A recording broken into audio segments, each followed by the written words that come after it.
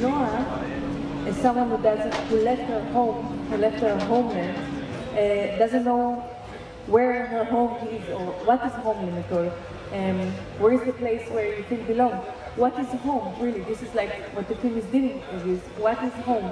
And we didn't want to deal with it in the film in a way that she's saying it, like that she's verbalizing it, that she's saying like, where is my home? I don't know where it is.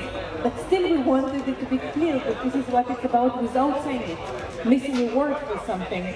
Like you have a word for something and you can't, something is missing but you don't have the word for it. You can't say what it is. Quite interesting the question, what came before?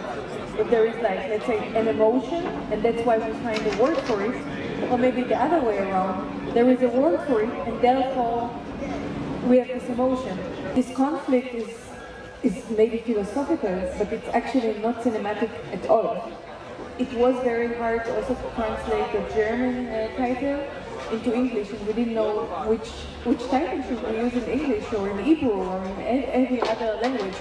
And in every language we need like to redefine the title, which is very exhausting of course.